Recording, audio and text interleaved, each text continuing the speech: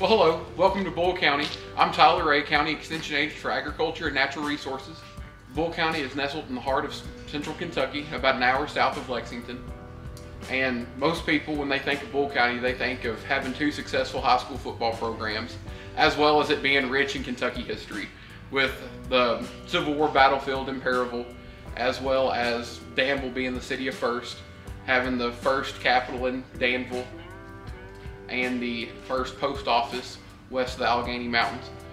But the agricultural landscape in Bull County is also about 60% forage based in either pasture or hay, and a very significant presence in the beef cattle industry here in the county. Here we run about 35,000 head of cows and calves.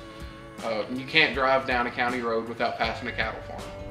Today we're on Brett Welty's farm here in Bull County, and Brett has been a great asset to the Bull County agriculture community as he served on the Farm Bureau Board of Directors as well as a County Cattlemen's Association Director, and he's also served on the Bull County Extension Agriculture and Natural Resources Program Advisory Council. I like to explore new ideas and different ways. Mainly was trying to be able to run as land prices get higher.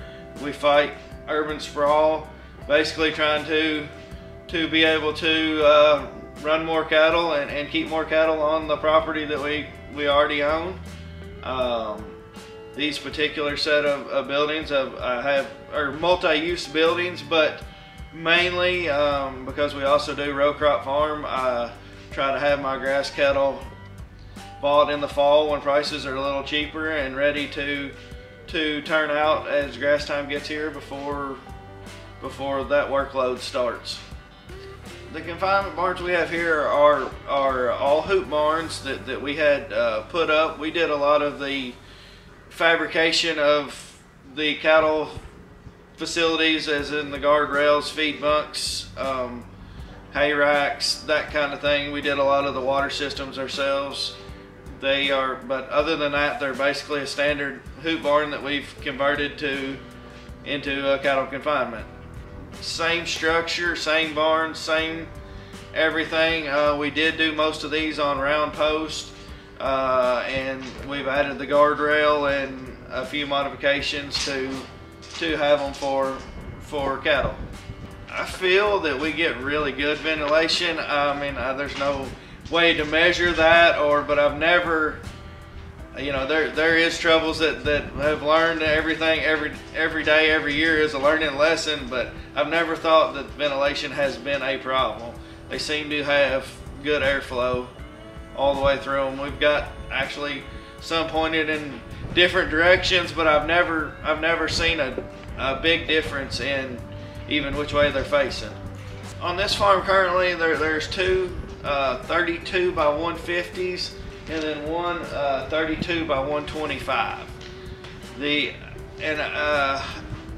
At the home farm I have a couple 32 by 96s. They're same design, same setup. If I had to do over again, I would go at least 125, because it gives, if you're kind of dealing in pot loads of cattle, the 96 footers is just a little bit small for a full pot load once they get up to a bigger size. Normally around probably 50 to 60 square foot per animal. In a 32 by 150 on lightweight calves, we're somewhere in that 85 to 100 head range.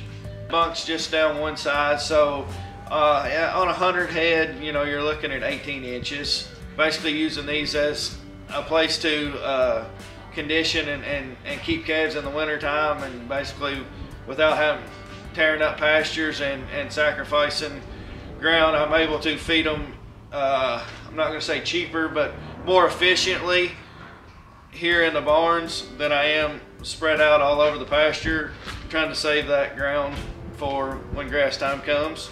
So normal feeding program here, especially on the calves that are in the barns now, which would be just calves that all I'm doing is basically trying to keep condition and health on to get to grass. So they're basically right now eating just some decent quality grass hay, and they're getting roughly 1% of body weight, and I am feeding basically just now a pellet and whole corn.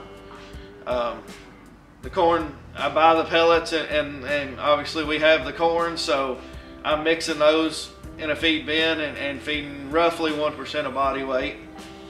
We'll probably turn out and to go to some stockpile grass 1st of March, 10th to 15th of March, something like that.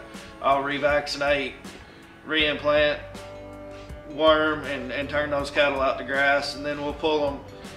They should be, most of them coming in now is 4 and 5 weights, and we'll go to grass as 6 weights and pull them in the summer as 8 and 9 weights. Usually try to have the last of them sold by the time we start harvest in September. Mostly corn stalks. I will use a few wheat straw bales in the summertime, but mainly corn stalks, and then we try to recycle any waste hay off the feeders, off the hay racks, and we're turning that into the bedding, and by the time it goes through as bedding, it's ready to be spread back on the crop ground. Normally twice a year, we're cleaning out in front of the corn planters in the springtime and after the combine in the fall.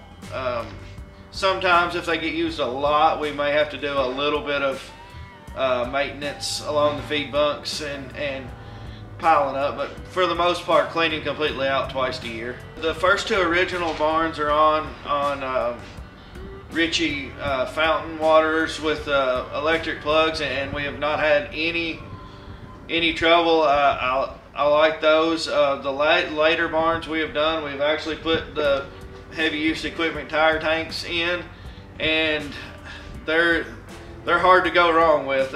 We've not had any problem there. Even during last year, during the cold, we were able to keep them going. I found that it surprised you how, just being inside, how much they will keep a hole open with cattle drinking on them. So they're nice in there because you don't have to worry about them as much when you're cleaning out. If they get bumped with a skid loader, it's not the end of the world. It allows, the positives to me is it allows me to purchase cattle in the fall when I have more labor time. I'm able to, and normally with market trends, able to buy calves a little bit cheaper in the fall. I'm able to precondition those and have some age and health straightened out and ready to go to grass. We found that we're able to get a lot of benefit out of our manure because we've got good quality manure that we're returning back to those same fields where we baled the stalks off, and where I see advantages there from the cropping side. I can efficiently, one man and basically 1 tractor and a feed box on the truck, I can feed those in a timely manner every day. Like, there's 3 barns here, roughly will be close to 300 head when they're full. If we're not treating, if we don't have to treat anything, just a normal day, I can usually feed in less than an hour by myself. That would be feeding grain, putting a little hay in each barn, walking through, checking waters, and just checking health. Typically 1 day a week would require a couple hours to kind of put in some bedding, clean up a little bit, whatever that might be. First thing that comes to mind is even though if you don't think about it, always plan for expansion. Study where you're going to put it at, plan for the future. I mean, it's not sometimes the first thing that comes to mind, but if it's kind of like here, we started with these 2, and then I always had this spot over here in the back of my mind for the 3rd barn. That's one thing to consider. I guess kind of have an idea of what you're really wanting to do with cattle. I mean, a lot of barns, these were built very cost efficiently compared to a lot of other things, and maybe not set up exactly for guys that are really trying to put a lot of weight on the cattle or trying to do something different, but kind of have in mind how you want to feed, what you want to feed, and what type of cattle that you are going to have in the facility. And there's changes that can be made.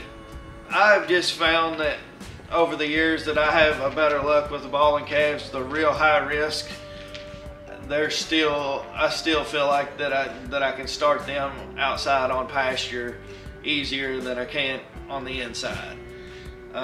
Just too many respiratory diseases. They seem like I have better luck starting them outside and then bringing them inside, if that is choice. But if I'm gonna keep cattle confined 100% of the time, new ones, I would rather buy a weaned calf that has some kind of vaccination history, and they learn to get to the feed bunk within a day or two, and normally don't have a whole lot of trouble. I mean, we're here very close to the distillery. That was our first, and that's how we designed these straws to hold stillage if we wanted to. It obviously, I mean, we had great gains and everything.